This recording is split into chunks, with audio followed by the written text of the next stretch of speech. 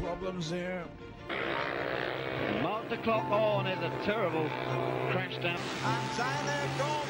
And it looks like Herxheim is the man who went. Inside quite beautifully. Oh, that was poetry.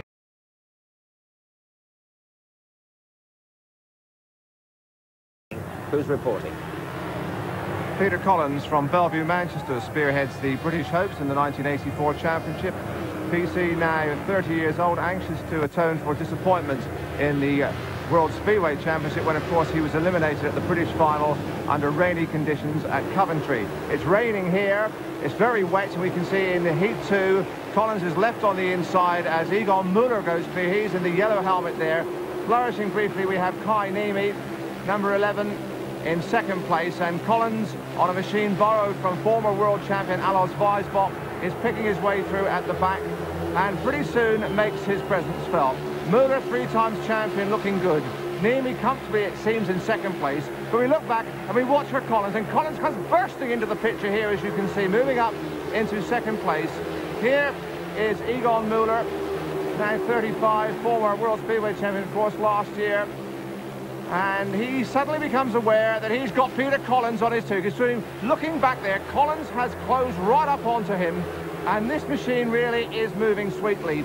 Muller, we always knew, has very, very fast motors, but Collins seems to be on a flying machine here this afternoon. He's way out there on the outside and moving up on Egon Muller. And we really have a superb piece of long track action, because the pair of them here are locked together at, what, 85 miles an hour, really putting their necks on the line, nothing in it at all, as you can see, shoulder to shoulder, a magnificent piece of speedway.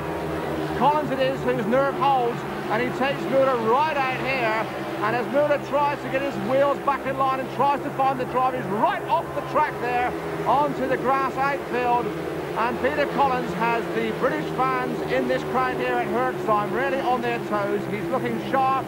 We know he's courageous. We know he'll get his head down and put himself around. And he really does take Egon Muller apart in this opening race for him and for Muller. And he did it in the most daredevil style. Collins moving on to take 5 points from his opening ride. Muller back in second place. That's a brilliant opening for the Mancunian.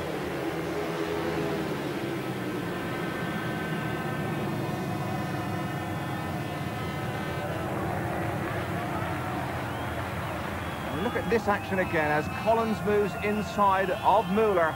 There's not a lot of room there. Remember, they really are going flat out here, and it takes a man with a very special brand of courage to do that kind of maneuver.